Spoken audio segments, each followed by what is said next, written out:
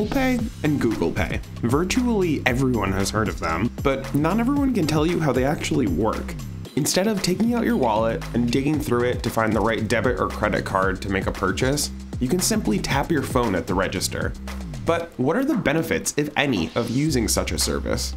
Are you better off continuing to use your physical cards, or should you make the switch?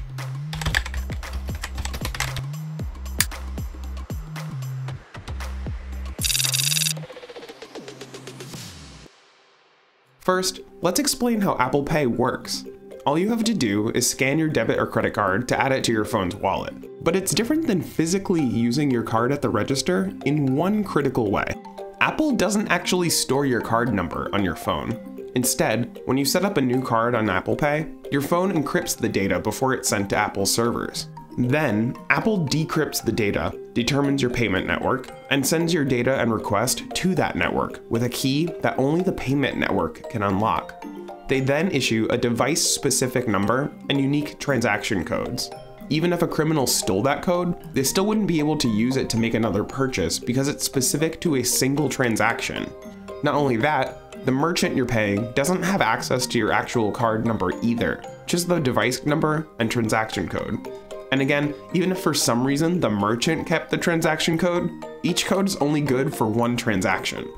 One huge benefit to this, of course, is that your card information is protected from skimming devices, which hackers attach to ATMs and card machines to steal your data.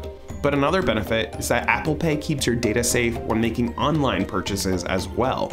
And again, Apple doesn't even store a record of your transactions.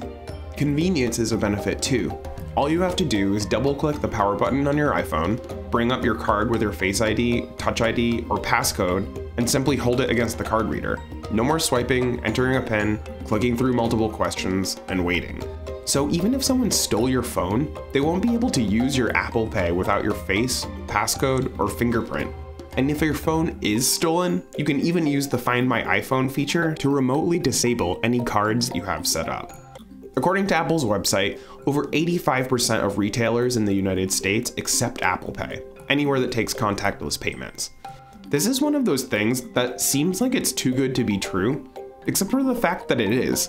Here's a technology that seems to be just as secure as it is convenient. It's a win-win. Happy web surfing.